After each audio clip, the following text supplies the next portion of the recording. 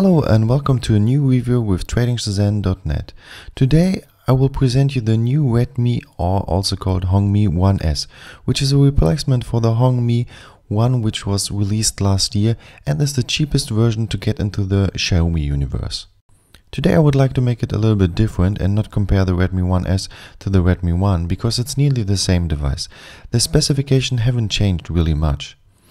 The ROM got double sized from 4GB to 8GB and we got a Snapdragon compared to a MediaTek CPU like in the Redmi 1. Of course I will tell you something about the small bugs the Redmi 1 had and are maybe solved in the new Redmi 1S, but I would like to compare it to the Motorola G, which is one of the most affordable phones in Europe you can get right now. Like you can see, the design of the Motorola G and the Redmi 1S is a little bit different, but from the price and the specifications, both phones are really similar.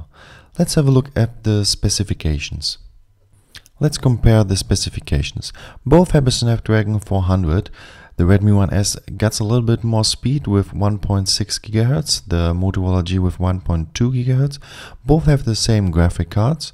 The displays are different. The one has 4.5, the other one has 4.7. The resolution is really the same.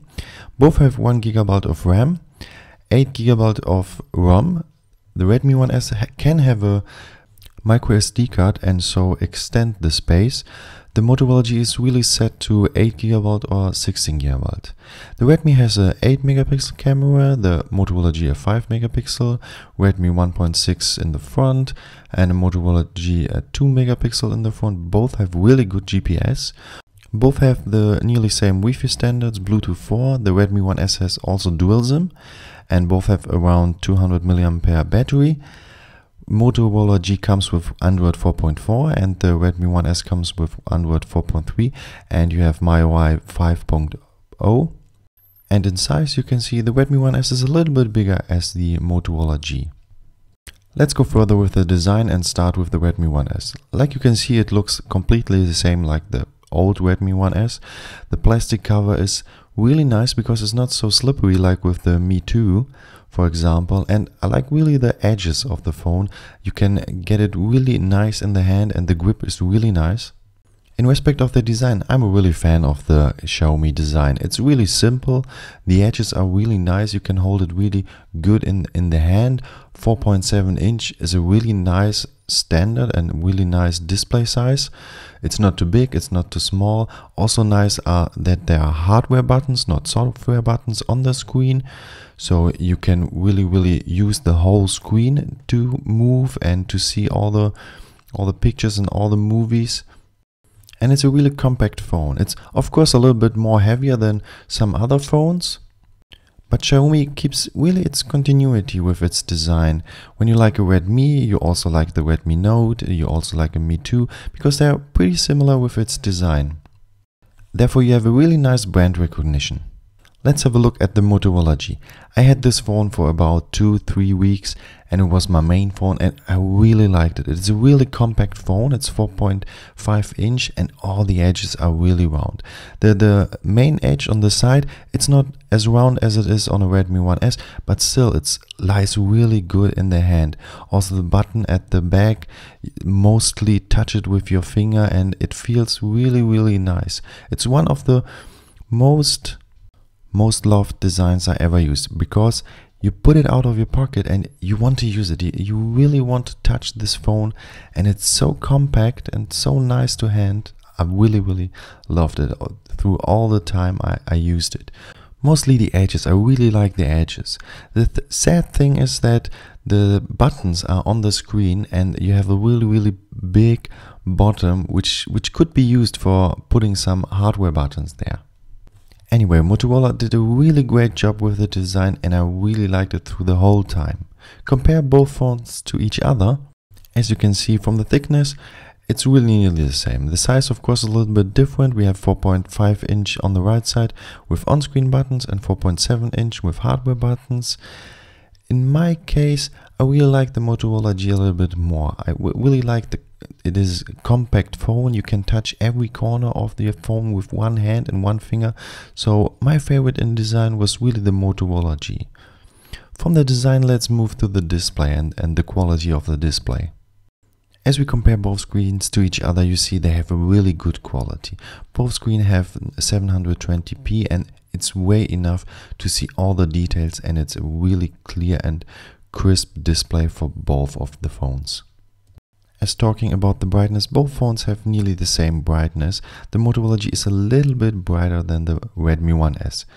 Go more into the detail with the Motorola G, you can see that the colors are really strong and it's a really nice display to look at. I really like the display of the Motorola G because, as you can see, the colors are really bright and strong. But strange thing was that the colors at the photos when you were shooting it, when you're putting it on the PC, they were a little bit pale. But I really like the screen of the Motorola G and love to watch some movies and play some games on it. Compared to the Redmi 1S, the screen is also a really nice screen with bright colors, with strong colors. And although I think the screen is a little bit like 10% more pale than the screen of the Motorola G, the pictures when you're shooting were even better, like 10 to 20% better on the Redmi 1S with color and strongness, like on the Motorola G. When talking about the view angle, it's nearly on both phones the same, and you can watch even from the side a good game or a good movie, and your partner on the left and the right side will see the same colors and the same strongness and clearness of the picture or the movie like you see. So finally, I can say both screens are really nice. The only difference, I would say, the Motorola G has a little bit more intensive colors than the Redmi 1S, but only a little bit. From the display, let's move on to the system, and we start with the Redmi 1S, where you see MIUI 5.0. This is a really customized Android system, and it's here based on Android 4.3. There are nearly no differences between this version and the version from the last Redmi one, which was based on Android 4.2. It is a little bit faster in the Redmi 1S, but it's also due to the new Snapdragon CPU. Anyway, the features are nearly the same. Of course, they got some updates and some apps have new design elements or some new features, but overall it's the same system with a good performance and a lot of customized and special and extra features. And if you know MIUI 5.0 and Xiaomi, you know they're putting a really nice complete package together. The system has a lot of apps that you would usually download from the App Store. You have a nice recorder, you have a transfer app, you have a really nice clock with a lot of features, we have a nice flashlight app and also a backup app which saves nearly everything. There are also some great standard apps which you usually found on every phone, like the radio, the calculator, the calendar, but they have all a little bit different design and you can really customize it through the whole system with a lot of themes, which is really nice. There is also a beautiful music app, completely redesigned and has a lot of features which you usually search and buy extra apps for. There is also a file manager that looks really nice and had great features. And there is also a security app which puts a lot of functions and features together. For example, controlling the mobile data or looking at your storage and cleaning it a little bit up. Overall, Xiaomi puts a really good package together, and you see it really that Xiaomi listens to the users and adds a lot of features that are really useful. So at the end, you don't have to download a lot of apps when you start and get the phone the first time. Compared to this, Motorola uses really stock Android. They haven't changed really much with the normal Android 4.4. They got some extra apps which, for example, can use the Motorola ID to locate your mobile phone. But after all, it's stock Android. It's not a bad thing because stock Android is a really beautiful system and got a lot of features that are really useful. And because it's nearly stock Android, Motorola can really fast update the system. So you got all the latest updates from Google really fast on the Motorola G. For example, the new 4.4 got some new features with the RAM management and the speed on old devices. So the system runs really smooth. Even the CPU is a little bit slower than on the Redmi 1S. I feel that the Motorola G is a little bit faster on some of the apps. It's not on every app, But I would say it is a 60 to 40, so 60% of the apps runs faster on the Redmi 1S and 40% ran faster on the Motorola G, which is really amazing for such a great and budget phone. But every app went really smooth and I had even no lags or anything at all. Coming back to the system, I have to say that I'm using here Nova Launcher with a click Y theme, which I really like because every icon get the same design. And this is a really advantage of stock Android because you don't have a lot of apps pre-installed on the phone. You can customize everything. So of course you have to download every special app like a backup app or a file manager from the store. But the Play Store offers you a lot of alternatives, so you can customize your mobile phone as you want. At the end, every user had to decide by its own. Some users like a really stock Android and customize it by its own, and some users like the complete package.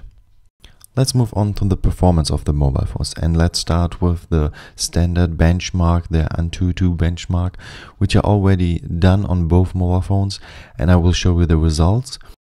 Let's have a look. The Redmi 1S shows you around 20,000 points and the Motorola G shows you around 17,000 points, and it looks like 3,000 points, or it sounds like 3,000 points are a lot of, and the speed would be way faster on the Redmi 1S. But in the end, Android 4.4 is really good optimized, so most of the time both phones are nearly the same speed. Like I said, it is 60 to 40. Some apps are faster on the Redmi 1S, but only some milliseconds, and some apps are faster on the Motorola G. Let's compare also both phones with the 3D benchmark, and there you see mostly the same results because both use the same graphics card. Therefore, both phones have nearly the same results with graphic. So as you see, the benchmarks show that the Redmi 1S is way faster than the Motorola G, but let's prove it and let's see what the real case is. I would like to compare it with some apps. Let's start with the Facebook Site Manager, and you see both open at the same time, and it is a little bit faster on the Motorola G, but only a little bit faster. Let's compare some other apps. For example, the Google Plus app. There you see it's also a little bit faster on the Motorola G, but only a millisecond, and we had some different websites loaded. So let's do a test with the Pocket app, and there you see they are nearly the same speed. Let's do another test and we compare the browser, and there you see the Redmi 1S is here way faster than the Motorola G with loading.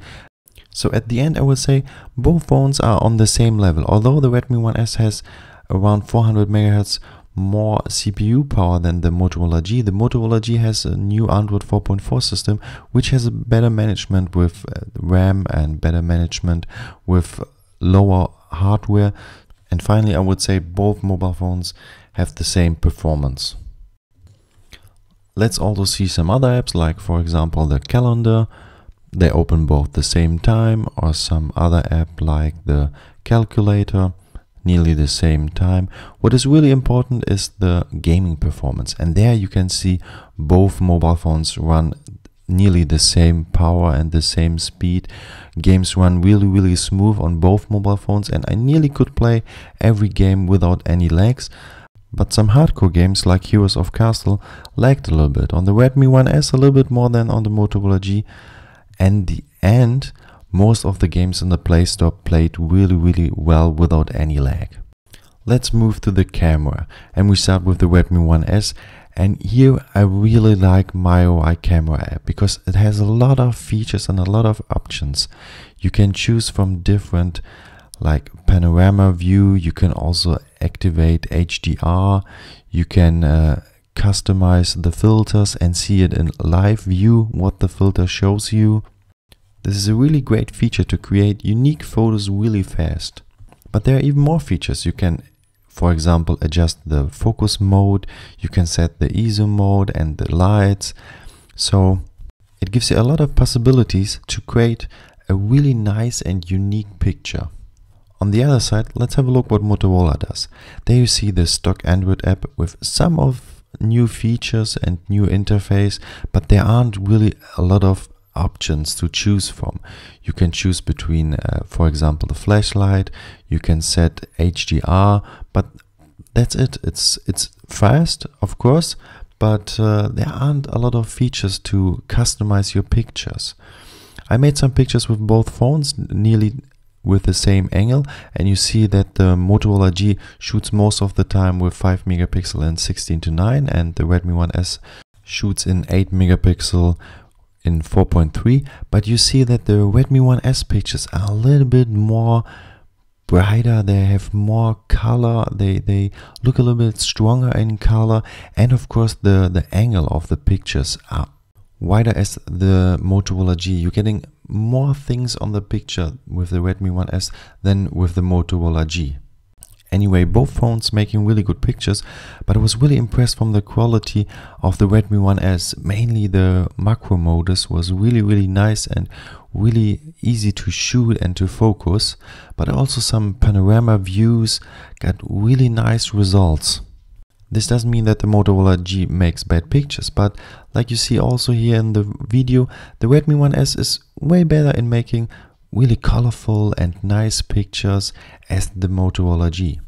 Let's move to the sound, and the sound wasn't always an advantage of the Xiaomi smartphone. Doesn't matter if it's a Redmi or it's a Mi 3, the speakers been always a little bit weak, and it's the same with the Redmi 1S.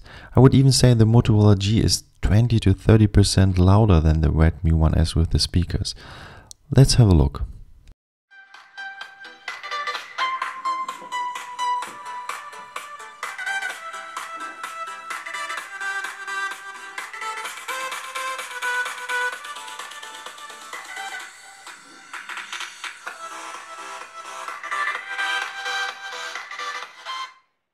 I don't know if you can hear it, but compared to the Redmi 1S, the speaker of the Motorola G are really loud. And you can, for example, put it in the middle of a room and get the whole room with sound, compared to the Redmi 1S, which wouldn't get the same quality and the same loudness as the Motorola G. But let's also listen to the Redmi 1S sound.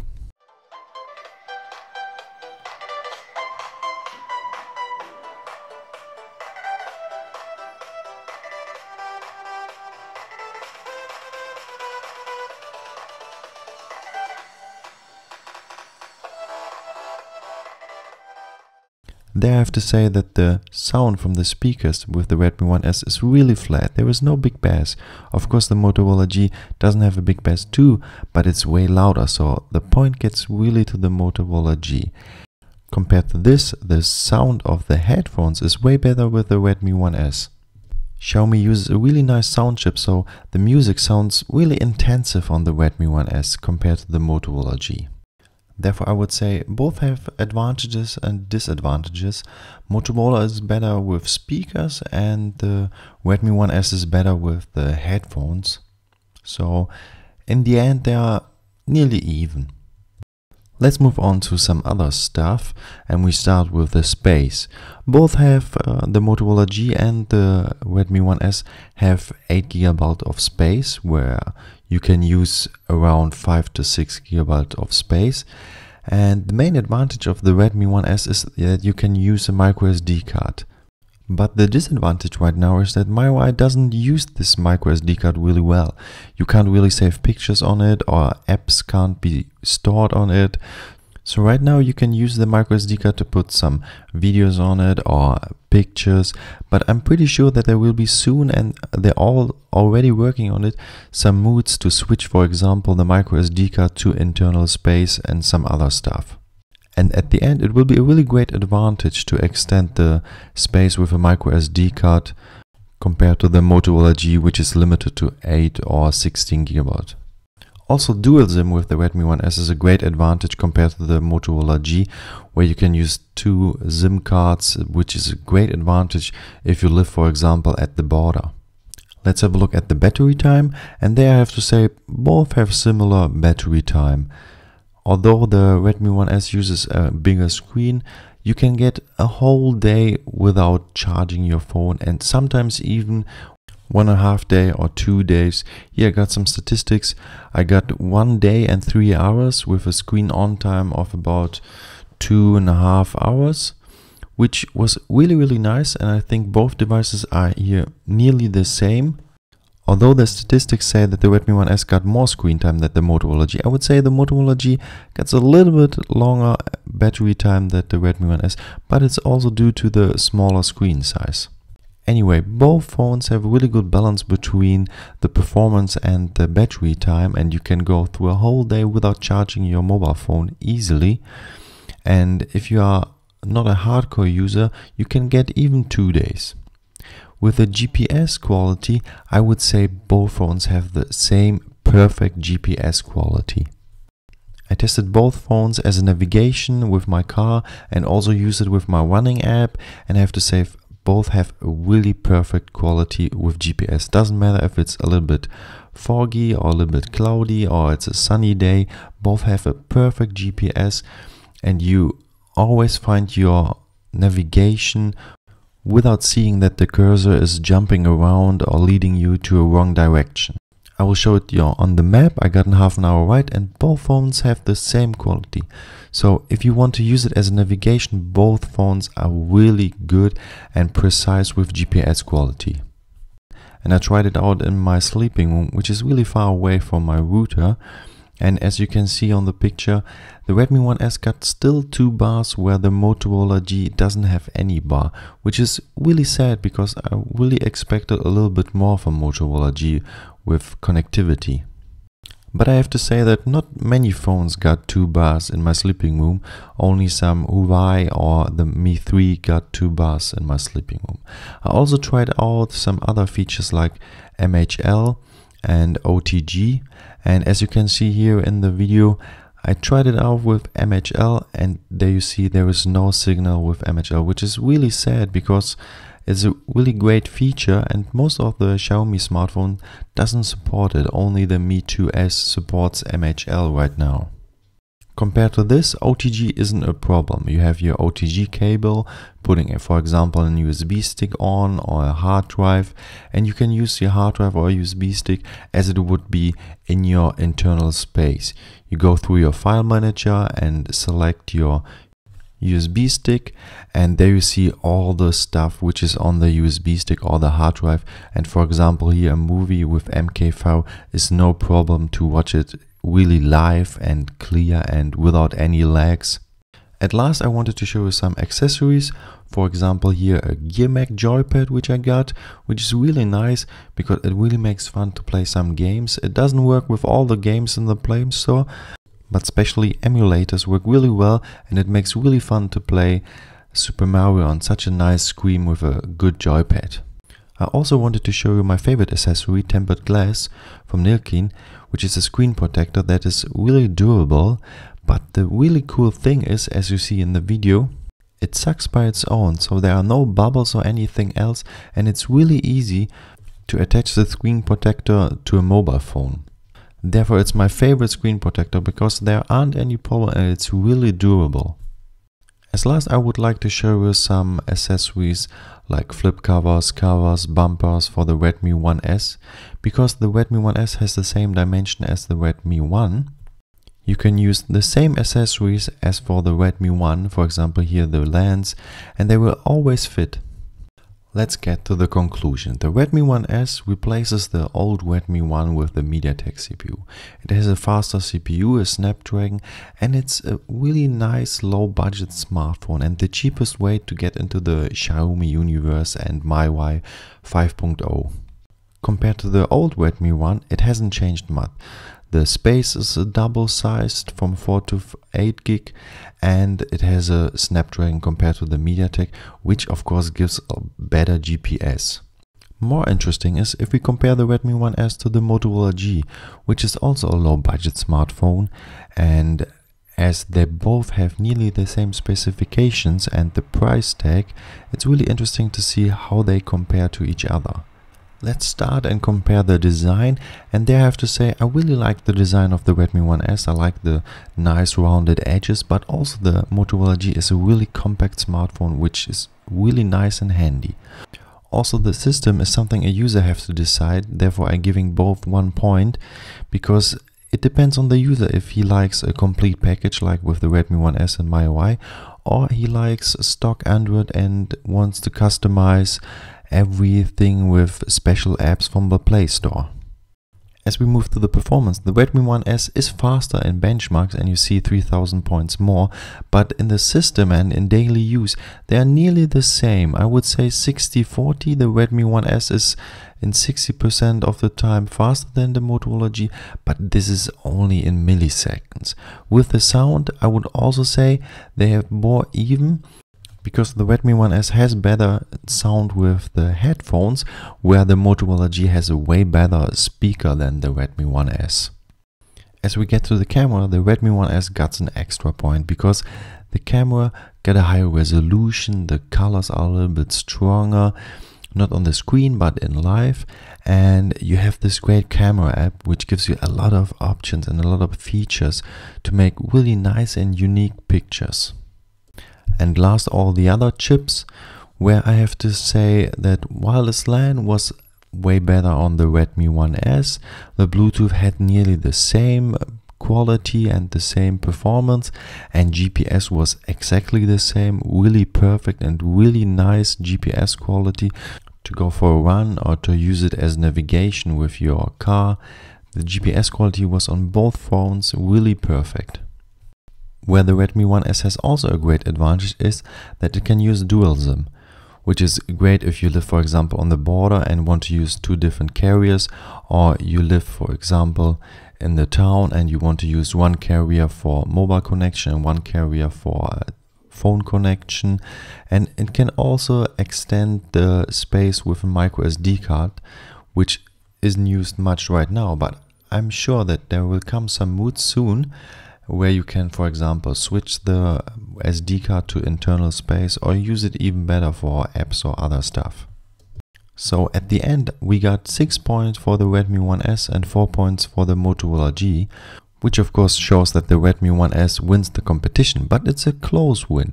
And I would say both phones are really good. It depends on the user if he likes a more compact phone with 4.5 inch or a bigger phone with 4.7. And the main decision one have to make if you're choosing for a good budget phone is if you want to have a complete package with MIUI, which has great features and gets updates every week to extend the system, or you want to have the latest Android stock version with all the nice and slim features to extend it with nice and alternative apps from the Play Store. Thanks for watching my review. I hope you enjoyed the time, and have a look at our other reviews in our YouTube channel at tradingshenzhen.net.